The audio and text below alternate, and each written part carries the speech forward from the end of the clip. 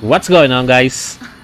It's your boy Ajen, back again for another Honkai Star Rail video. And for today, let's talk about the upcoming banner that will replace the current banner of Sila. Because if you don't know, Sila's banner is almost done. Sila's banner will only last for how many days? For 4 days and 19 hours at the time of recording.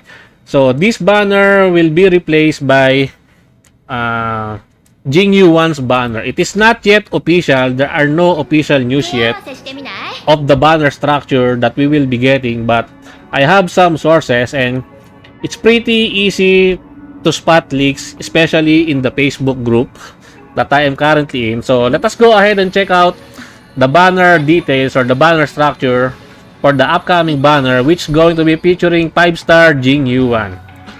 So here in the Honkai Star Rail global Facebook group, someone posted this one. So the upcoming version 1.0 phase 2 banner, which is called the Swirl of Heavenly Spear. The 5-star rate up is going to be Jing Yuan, a lightning erudition character, and he is an AoE monster. Basing on the players who played the CBT, Jing Yuan is very OP AoE DPS character. So if you are lacking a very good or if you are looking for a really good AoE DPS top tier character, then Jing Yuan is the right guy for you.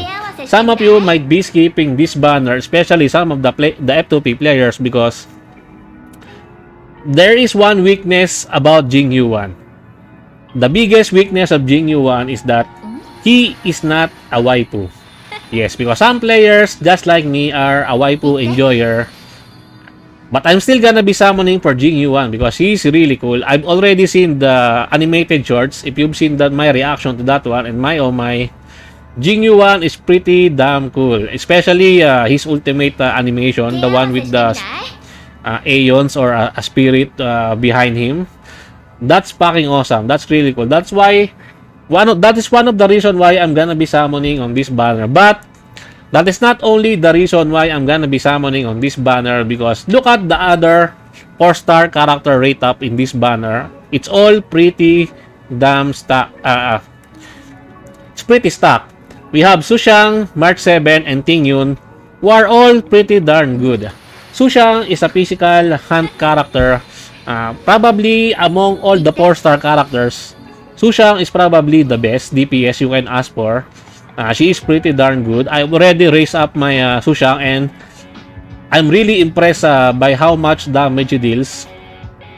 Especially if you playtest Sushang in the simulated universe. Sushang is really powerful. Next is one of my favorite waifus in the game, which is March 7. So March 7 is an AoE eye support character. She's just very OP in simulated universe if you know how to fully use her. Especially, you can just perma-freeze the enemies because her crowd control abilities is really darn strong. And not only she is really good in crowd control abilities by freezing the enemies, she also has some cleanse debuff on her skill. Her skill can cleanse. If you take a look at March 7 skill tree, because some of you might not raise March 7 because she is a free character, and some of the players don't know how good she really is. Her skill can cleanse. This one. Not this one. I think this one. Yeah, skill removes 1 debuff from an ally. So if you use her skill ability, she can remove 1 debuffs, which is really a powerful utility, especially if you are fighting a lot of debuff enemies like Kapka in the simulated universe. That one is pretty powerful. Now Sushang here is a really powerful DPS. She is a physical DPS and she's very strong. As I've said, she is probably the best 4-star characters in terms of DPS output in the 4 stars, and the last 4-star rated up in the upcoming banner is going to be Ting Yun. A lot of players have been trying to get a Ting Yun in their summons. Fortunately, I've got a lot of Ting Yuns in my summons, but I've already gotten her to E2. But I really want her to be fully maxed out. And that's why one of the reasons why I'm summoning on Jing Yuan's banner. It's mainly because to get all of the Eidolons for my other 4-star characters, because having Eidolons in your characters are really beneficial, especially if those 4-star characters are top tier. Sushang, top tier DPS. Ting Yun is probably the best buffer in the game in the 4-star category, in the 4-star divisions. Ting Yun is also something like a 5-star in disguise as a 4-star character. That is how good she really is. That is why this upcoming banner is really hard to skip, because of the banner structure, the banner characters that are available in the banner. What about the light cones? I've heard that the light cone for Jing Yuan is really powerful also. I think it's already in the game. If we take a look at the data bank, I think it's already here.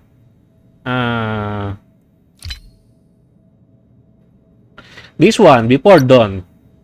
I think this one is the upcoming light cone in the upcoming banner. As you can see, this light cone is pretty stuck also. As you can see, increases the wearer's crit damage by 30%.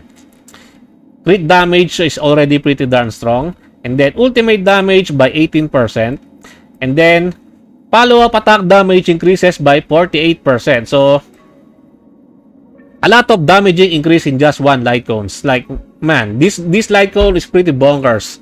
It's really broken. But do you have the necessary resources to summon for this one? I don't think so. Especially the F2Ps or the low spenders. But if you are lucky enough to get those Jing Yuan early on and his light cone, then you're probably pretty much set for the long run, because Jing Yuan is a really good AoE carry DPS.